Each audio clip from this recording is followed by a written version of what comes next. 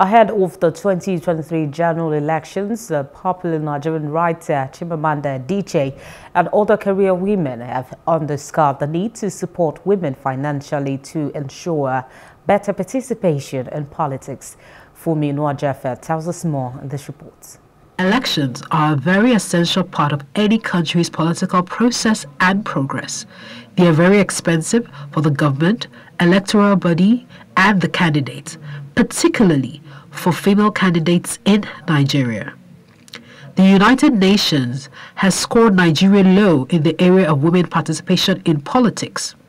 Also, the report by the Gender Strategy Advancement International states that women participation in Nigeria falls below the world and African continental standards.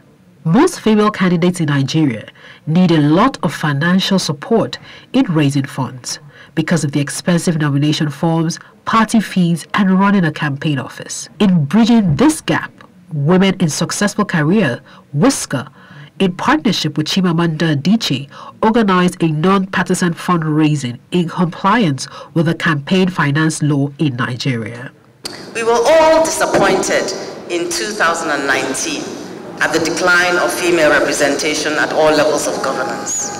The percentage of female representation is currently at a dismal 3.6%. The picture is not likely to be very different, to be honest, in the 2023 elections, unless people like you and I come together, as we are doing today, to change the narrative, to change the landscape. I think that because of the challenges women face, because of the socialization women experience, that women are more likely to do things differently. Women are more likely to think of consensus, for example. Women are more likely to put their ego aside. But on the other hand, I do not think that the case for women is that they're better. I think the case for women political candidates and political representation is that women are full citizens. And if we want a more perfect democracy, then we should want better representation. The candidates presented their manifestos and spoke about their need for finance during the fundraising. The importance of female representation in politics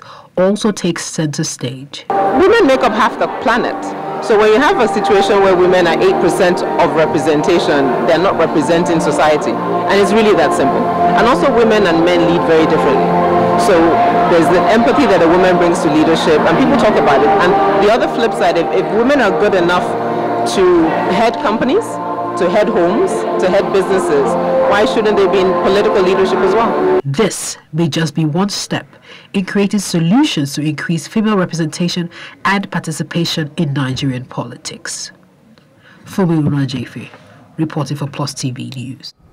Hello, hope you enjoyed the news. Please do subscribe to our YouTube channel and don't forget to hit the notification button so you get notified about fresh news updates.